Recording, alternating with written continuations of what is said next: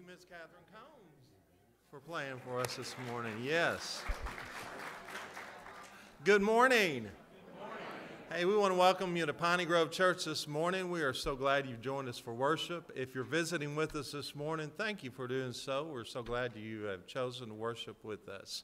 And if you're joining us online, welcome, and thanks for joining us. Hey, do us a favor and take the attendance pads and go ahead and sign those and give us a little bit of information. Pass those on down the row. When they get to the end of the row, just put them in the pocket in front of you there. And we would appreciate you doing that. In the way of announcements, next week, the 14th, is Bazaar, and we know that is Bazaar. So next weekend is the Bazaar, and so everyone has been working on their crafts and bringing items for that, and so please join us. That is next Sunday after the worship services, and so that will be in Fellowship Hall. And so be ready for that next Sunday. And then April the 19th and 20th is Trash and Treasure. And that is coming up, so we hope you have been collecting your items. And we'll be bringing those as well on the 18th. That is on Thursday, so we will expect that you'll be bringing those items. And again, if you have some larger items that you will need help with, please call the church office and talk to Hannah. And if you need some help getting those to the church, we have some men that can help do that. So give Hannah a call at the church office. And the annual golf tournament, the Piney Grove Classic Golf Tournament, is coming up on May the 5th. May the 5th. Now, that's a couple of weeks ahead of when it usually is. Okay, we had to do that for scheduling purposes.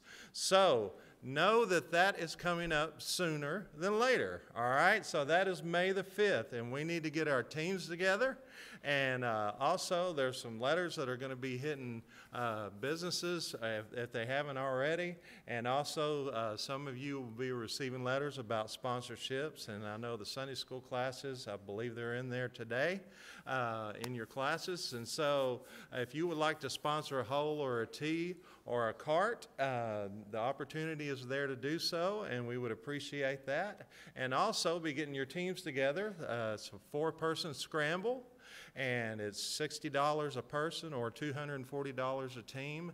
And if you have played these charity tournaments, you know that is a great deal because usually it's about $100, $150 a person. So $60 a person is a great deal. And so that is coming up May the 5th. So please, if you haven't gotten a registration sheet, they're right outside my office door. Take a left down the hallway right there on the left. And the sponsor sheets are there as well, or you can register online. Let's see. Also coming up, July the 22nd through the 25th is the Kids Sports Camp, and we just want to make you aware of that. That's going to be coming this summer, so you can put that on the calendar and set that aside for the kids, July the 22nd through the 25th. And this is very, very important, so pay attention, because today, we want you to immediately follow in the worship services, mainly the last service, to make sure, like if you are going to lunch or, and you usually leave your car here, we want you to not do that. Okay? Basically, right after the last service today, we're going to be putting the gates back up outside in preparation for Sunday afternoon and Monday. And so if you usually leave your car here for lunch, what you can do is just pull it around over behind the big house there and park it and then come pick it up. But after the 11 o'clock service, we will be locking the outside gates, and we got some new posts up there and some gates that a lot of men of the church helped put up this week, and we appreciate that. But so please help us out as far as that goes. And again, we don't want to lock your car in here, and you don't want us to lock your car in here, and we wouldn't do that. But please do that immediately following the services. Just go ahead, especially the 11 o'clock service, just go ahead and take your car. And if you're going to ride with someone to lunch, just park over there behind the big house, if you would, if you're going to leave your car for an extended period of time after the late service. All righty, y'all got that? Good deal. Are you ready to worship this morning? Yes. All right, let's all stand and take our bulletins. Turn to the order of worship.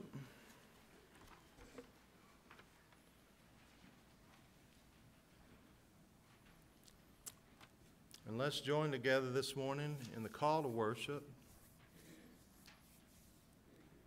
Come draw near to the Lord. Rest your cares upon God. Open your hearts and spirits to receive God's word for you. Help us, O Lord, to be attentive to your word and will. Amen. And let us pray together. Thank you, Father, that you know the end from the beginning and that everything under heaven is within your authority. Thank you that you are in control of all that is happening in our own lives and the wider world in general. May we trust you through all the circumstances of life, and as we seek your face in prayer and praise, may we learn more and more to pray, thy will be done in our lives and throughout the world. In Jesus' name we pray. Amen. And let us turn in our hymnals to 694 this morning as we sing together, Come, ye thankful people, come.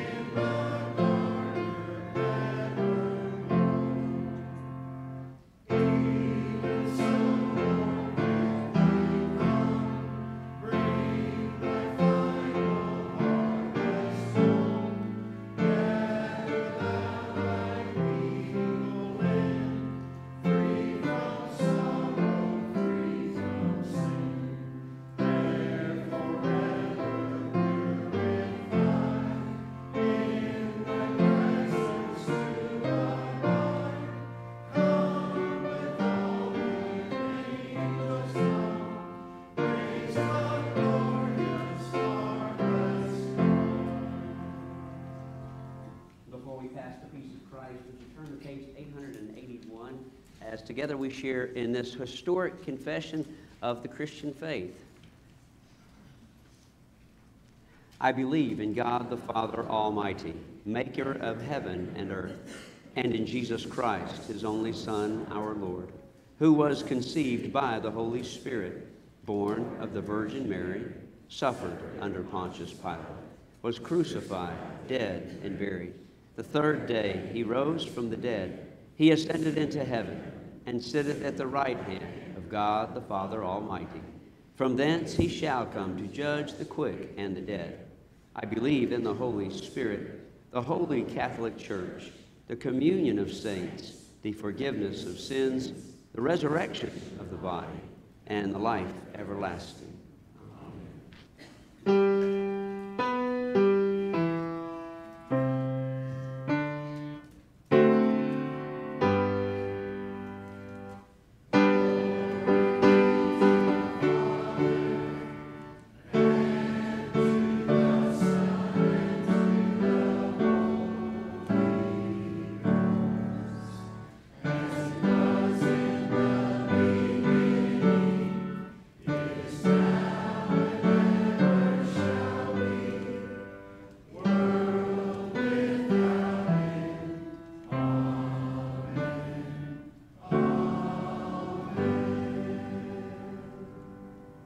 May the peace of Christ be with you.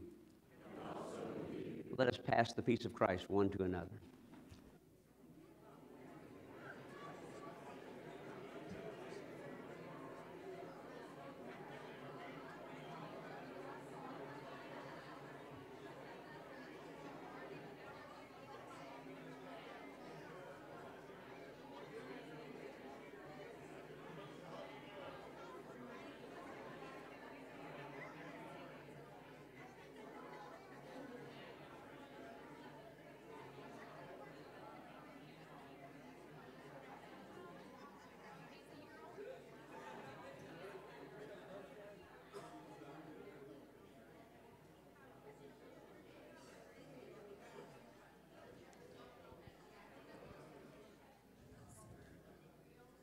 I could have your attention, I guess. Looking for praises this morning. Somebody has a birthday today. Happy birthday. Our nephew Kyle has been stationed with his National Guard unit in the Middle East for a little over a year now. He's home. So, returned from doing duty in the Middle East. That is a praise. We had a birthday. Zayden is 7. Zayden is 7. All right. Way to go. Other praises. Okay. I have a big praise then. Catherine, you want to come on up? I'm so grateful that the Lord has seen fit to answer our prayers and allow us to witness nothing short of God's miraculous hand touching my sister and healing her. Catherine's cancer is back, and so she is aggressively fighting that, and the doctors are aggressively diagnosing what they can do to help. How many liters of fluid did you just get pulled off? 10 liters of fluid from her abdomen just got pulled off. So I know that she's feeling better, but she's still battling. And Paul Hunt asked if Catherine was willing for us to lay hands on her again and ask for God's healing presence in her life. So as you are comfortable, as you can come forward, I'm asking that the entire church come forward and lay hands on. And if you're not familiar with this, you don't have to actually have your hands physically on Catherine. If all of us, we might take her breath away for the lack of oxygen. But as you place a hand upon her, and for those that are surrounding her, then the others, you place your hands on the person nearest you. And that way we are all of one mind, one spirit, and one concerted prayer. Would you come forward as we pray over our sister Catherine?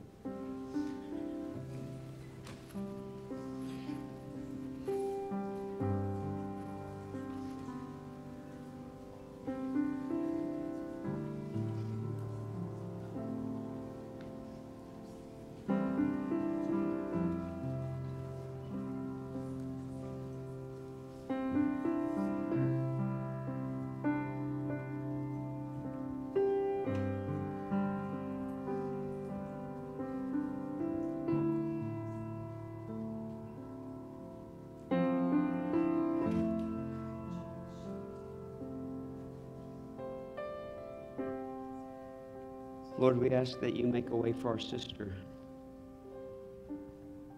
to be healed.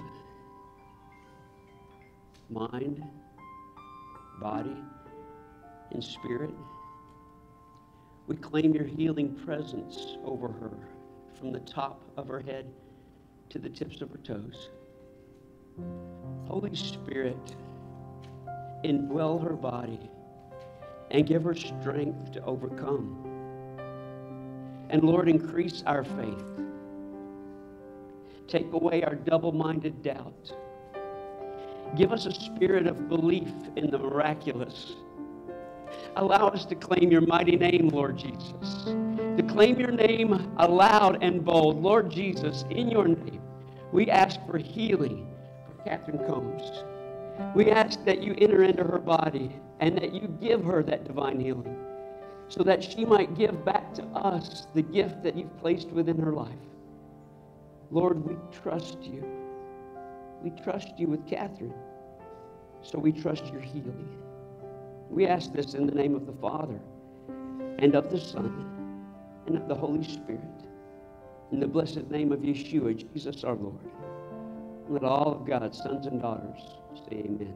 Amen. Thank you, sisters.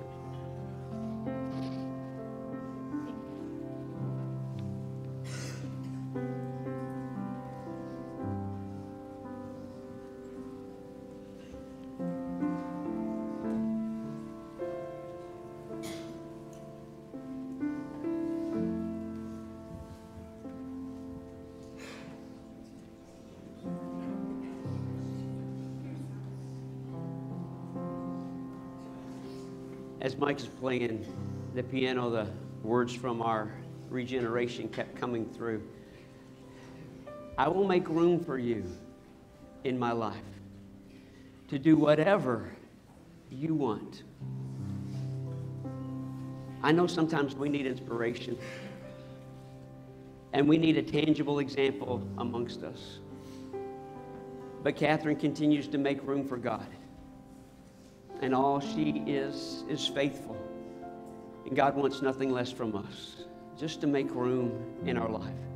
To make room to allow God to come in and do something that we may not understand and we may not yet even be willing to believe, but He can do the miraculous.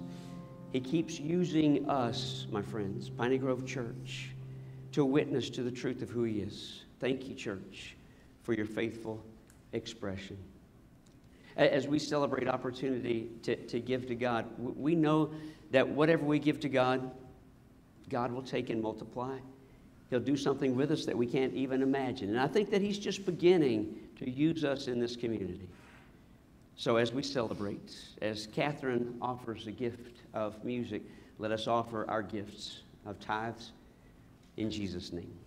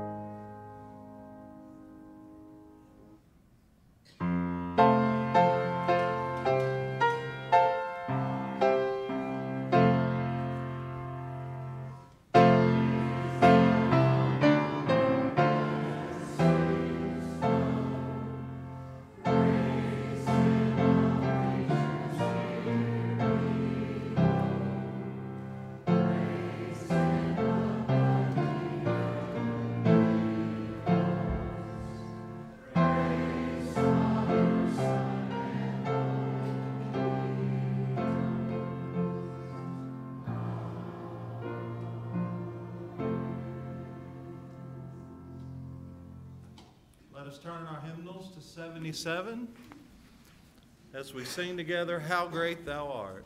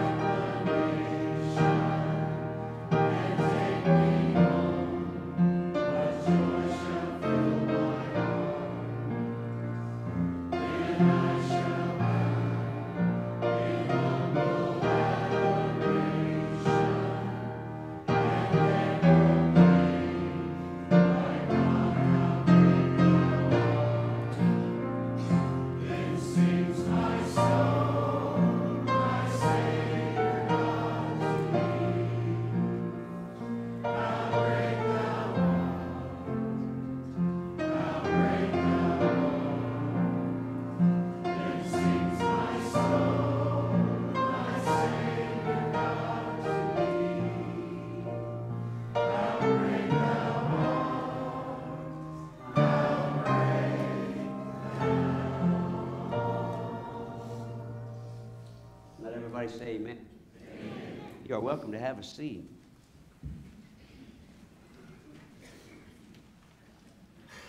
As you put your hymnal away and grab a Bible, I would ask that in faith you hold it up and please repeat after me. This is the Word of God. I believe what it says. May my life confirm it. I like that. That's just, it gets so excited about that. All right. I'm going to ask that you first turn to Ecclesiastes. And while you're turning to Ecclesiastes, I'm going to ask for Edward's help up there. Let's see what we got first, Edward. Yeah. All right. Are you ready? Are you ready for the sun? I'm ready. Okay. I'm ready. I'm ready for the sun. I can't see a thing through these things. But they say that you need to wear them. There's so much hoopla going on about and around the eclipse. Edward, what else do we have up there? This is one of many eclipses, but I don't know why there's so much hoopla going on right now. I found some statistics. In the 21st century, there were no less than 224 solar eclipses in the 21st century. That is, if Jesus doesn't come back before it's completed. There's an average of 2 to 4 solar eclipses a year, somewhere over the course of the year. But this one's received a whole lot of hype because I guess it's covering the United States. The next slide shows the one that previously covered the United States. Now, a lot of folks have just been doing some really interesting things with this one, and then one that occurred a few years further back that said that when they cross over, they make a Hebrew letter that is the conclusion, the end of times. Like Jesus said, I'm the Alpha and the Omega, says it makes an Omega, so there you go, and it's the end of times. Also, folks have pointed out that at least this eclipse is going through many of the United States towns of Salem, which is short for Jerusalem, but not every one of the Salems. It's also going through some of the Ninevehs, but not all of the Ninevehs. Because these signs are in the sky, folks are really making some radical jumps and determinations. I mean, there's a whole lot of towns that it's not going through, like Nazareth. We have Nazareths in the United States. It's not going through there either. But because Edward, give me another slide, thank you. Because that this is going to be a total eclipse of the sun, people are just, this is it. It's the times. It's the sign of the times. Now, I think that we should be aware of the signs in the heavens. I believe God is intentional about showing us. But I also believe that these signs have been written in here for us to pay deep attention. So, Ecclesiastes 3. I read this passage at a recent celebration of life for a person that had passed on. She actually had it in her Bible. She wanted this read at her funeral, which we did. For everything, there is a season and a time for every matter under heaven. A time to be born and a time to die. A time to plant and a time to pluck up what is planted. I'm not going to read all the different times. I want to jump to the end. You've read this before. If you haven't read it before, please read it this afternoon. But I want to drop down to verse 16. Moreover, I saw under the sun. Everybody say sun. Just under the sun. So we're all in the sun. Moreover, I saw under the sun, in the place of justice, wickedness was there. In the place of righteousness, wickedness was there as well. Let me just ask a question. In the place of righteousness and justice, do we see wickedness in our culture now? All over. The signs of the times are here. What used to be contraband and taboo is now not necessarily just accepted, but it is affirmed and celebrated. It's a dark time in which we live. Verse 17. So I said in my heart, God will judge the righteous and the wicked, for he has appointed a time for every matter and for every work. God will judge.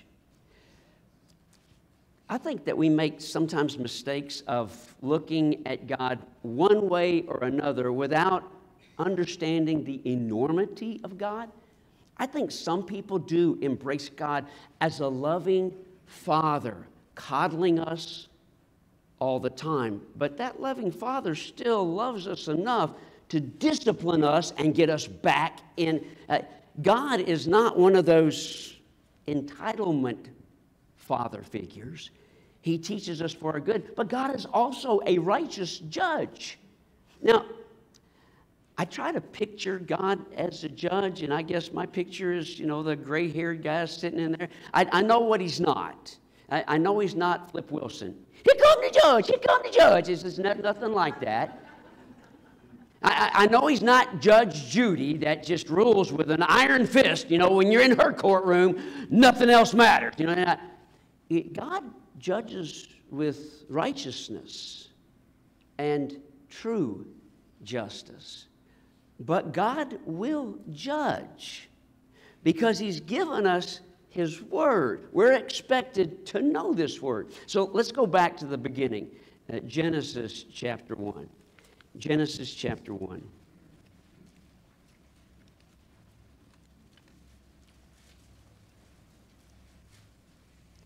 Verse 14, God said, "Let there be lights in the dome of the sky to separate the day from the night, and let them be signs for the season, for days and years. And let there be lights in the dome of the sky to give light upon the earth." And it was so. God made the two great lights, the greater light to rule the day and the lesser light to rule the night. And He also made the stars.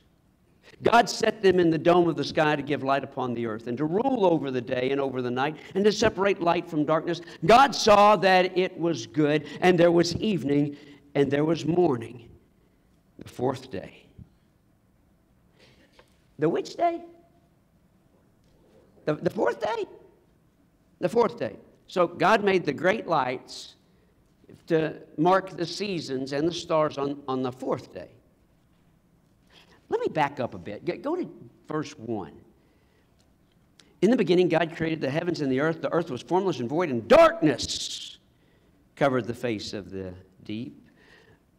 A wind, the breath, the ruah of God, swept over the face of the waters. And God said, "Let there be light." And there was light, and God saw that light was good. And God separated the light from the darkness, and God called the light day, and the darkness night. There was evening and there was morning the first day. Now, if the lights were here on the first day, why did God make them again on the fourth day? I don't have a good answer for that. I really don't. But I do believe our Bible is to give us concrete instruction, signs of the times. It's my belief that those first 5 verses in Genesis are for us to understand the concept that every good Hebrew would have understood. Light represents godliness and holiness, but dark represents the absence of God or evil. The days are evil, my friends. The signs are ever before us. There's another little passage in Genesis that I'm going to have us read. It's chapter 8, so turn over a few pages to the right. Chapter 8. I'm going to start reading from verse 20, but before I start reading, just want to make sure we're all on the same page. Would you say today in our culture it's kind of wicked? I just wanted to check, make sure that we're all there, all right? We're wicked. In the days in which Noah lived, wickedness covered the face of the earth. And Noah built an altar to the Lord, and he took every clean animal and every clean bird and made offerings. And the Lord smelled the pleasing odor, and God said, "I will never again curse the ground because of humankind. Even for the inclination of the human heart is evil from youth. Nor will I ever again destroy every living creature as I have done. As long as the earth endures, seed time and harvest, cold and heat, summer and winter, day and night shall not cease." For all of those doomsday folks that are telling us it's the end of the world, God made a promise. He's never going to destroy everything like He did before. However, if we go to Revelation, we do find out there is an end coming sometime. Now, I wrote down Revelation 16, and I wrote down that. I'm not going to have us turn there because it's just too scary. I mean, it really is. Chapter 16 of Revelation, it's at the end of the opening of the 7 seals, then the blowing of the 7 trumpets, then the pouring out of the 7 bowls, and each one gets decidedly more intense with recognition of the end that will come. I want to paint a better picture because in the end, God really does win, and it's really good. So I'm just going to take us all the way to Revelation chapter 21. If you will, Revelation 21.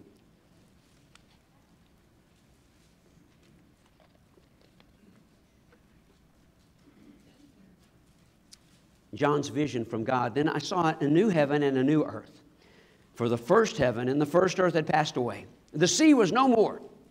I saw the holy city, the new Jerusalem, coming down out of heaven from God, prepared as a bride adorned for her husband. And I heard a loud voice from the throne saying, see, the home of God is now among mortals. He will dwell with them as their God. They will be his peoples. God himself will be with them. He will wipe every tear from their eyes. Death will be no more. Mourning and crying and pain will be no more. The first things have passed away. The one who was seated on the throne said, see, I am making all things new. This should be good news for us. The way the world is right now will not last forever. God's going to recreate it and make it good. But, everybody say but. There is something coming. And the signs of the times are that we should be aware that something's coming. Or better yet, someone.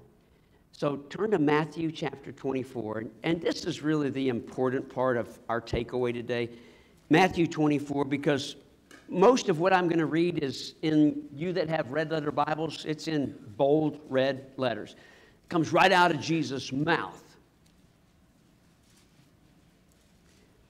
I want to back up and start with verse 3. Matthew 24, verse 3. When he was sitting on the Mount of Olives, the disciples came to him privately and said, tell us when this will be. What will be the sign? Everybody say sign. What will be the sign of your coming at the end of the age? I want to know that sign too. I do. I want to know the sign. I want to be able to clearly tell when Jesus is returning. Jesus says, beware that no one leads you astray. Many will come in my name saying, I am the Messiah, and they will lead you astray. You will hear of wars and rumors of wars. Do not be alarmed. This must take place. The end is not yet. Nation will rise against nation, kingdom against kingdom. There will be famines, earthquakes, but all this is just the beginning of the birth pangs. They'll hand you over to be tortured, even put to death. You will be hated by nations because of my name. Many will fall away. They will betray one another. And many false prophets will arise and lead people astray. Because of the increase of lawlessness, the love of many will grow cold. But the one who endures to the end will be saved. And the good news, that is the gospel.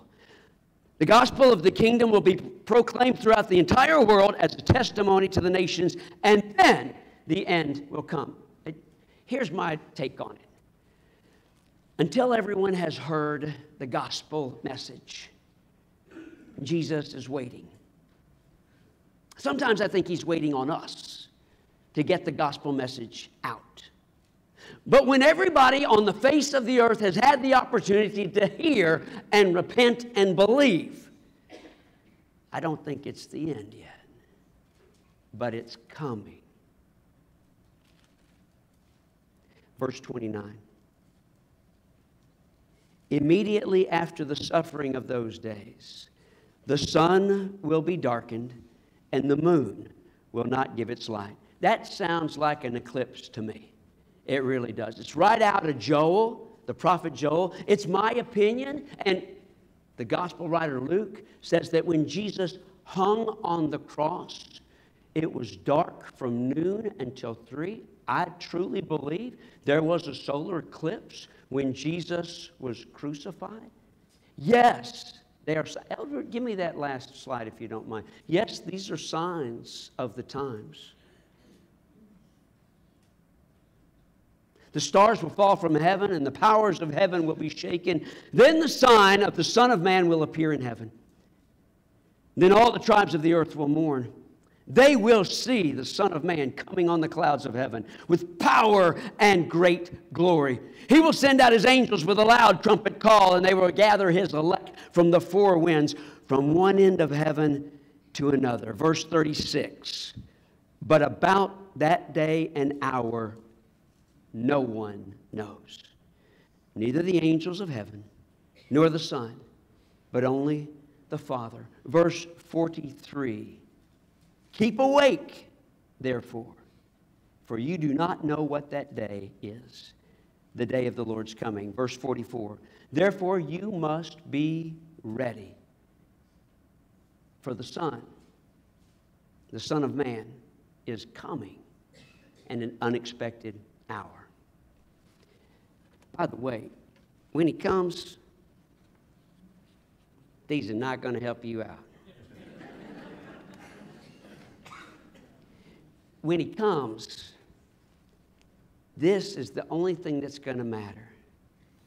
It needs to be in your heart. It needs to be in your head. It needs to be so a part of you that when we see the clouds roll back as a scroll, we hear the trumpet call, and we see the armies of heaven come, we are not afraid. Actually, we are rejoicing because our redemption, our Lord, is coming.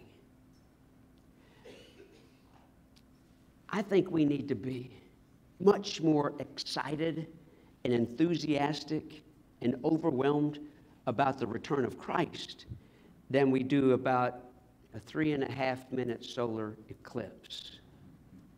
That's just my opinion. In the name of the Father, the Son, and the Holy Spirit. I ask you to close your Bibles as we prepare for Holy Communion.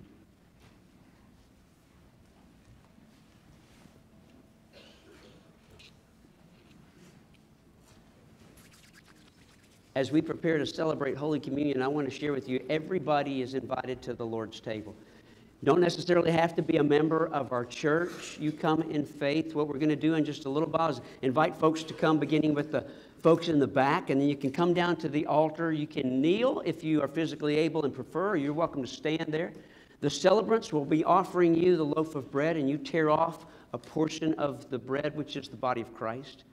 Then you'll be offered a little small cup out of a tray, and you drink that, and that is the blood of Christ, shed for the forgiveness of sins. Now, if you're not comfortable with the common loaf, there are individual hygienic communion sets right here on the altar. You just come and be present like everybody else, and you receive your communion through one of those.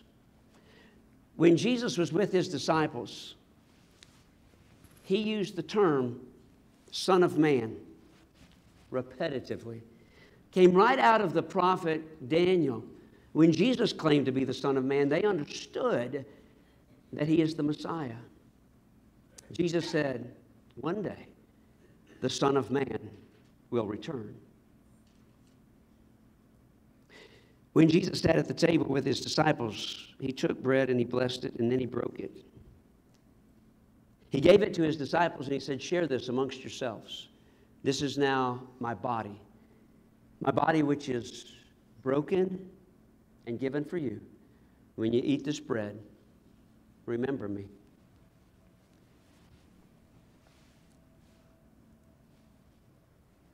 Jesus took the third cup of the Passover meal, blessed it, and gave thanks. And then he said, drink from this cup, all of you. This is the cup of the new covenant in my blood. And my blood forgives sins, even the sins of the entire world. When you drink this cup, remember me. My friends, when we come to this table this morning, we remember all that Jesus said, all that Jesus did, even his death upon a cross for us. But on this day, I'm asking that we remember the words that he promised. He's coming back for his church. May we be ready. Holy Spirit, pour out your power over these elements. May they be for us the body of Christ and the blood of Christ, that as we receive, we might be reminded that until you return, Lord Jesus, we, the church, are the light of Christ for all the world to see. All honor and glory is yours. Our Father, who art in heaven, hallowed be thy name. Thy kingdom come, thy will be done on earth as it is in heaven. Give us this day our daily bread, and forgive us of our trespasses, as we forgive those who trespass against us. Lead us not into temptation, but deliver us from the evil one. For thine is the kingdom, the power, and the glory.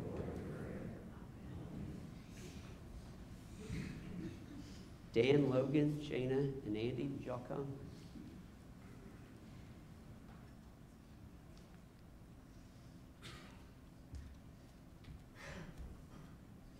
The body of Christ broken for you, and the blood of Christ shed for you.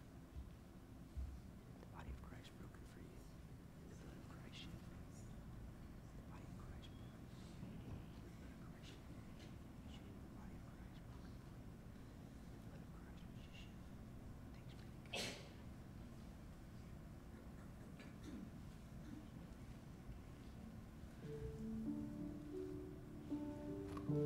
Beginning with the folks in the back, if you will.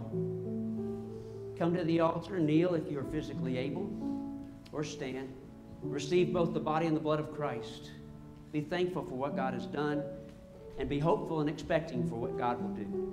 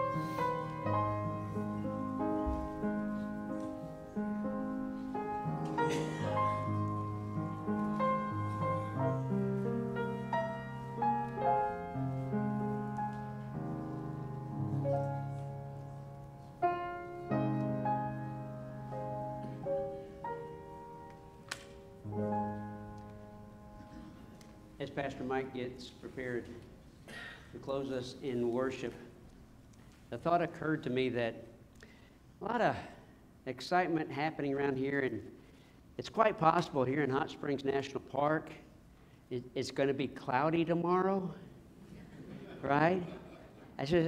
But that old great hymn that we used to sing on that cloudless day, I just thought about on that unclouded day when Jesus is coming back, because the clouds are going to be rolled back away, right? So it'll be cloudless. And I was like, I just thought about that. I'm so excited about the return of God.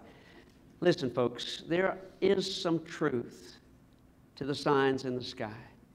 We truly do need to be aware that God is trying to get our attention. But may He get our attention through the Holy Spirit by studying and reading His Word and knowing that we are spiritually prepared and ready and excitedly anticipating the return of Christ. If not, see me after church and let's talk about how you too can get on fire and enthused about His return. Let's stand together and turn on our hymnals to 368 as we sing, My Hope is Built.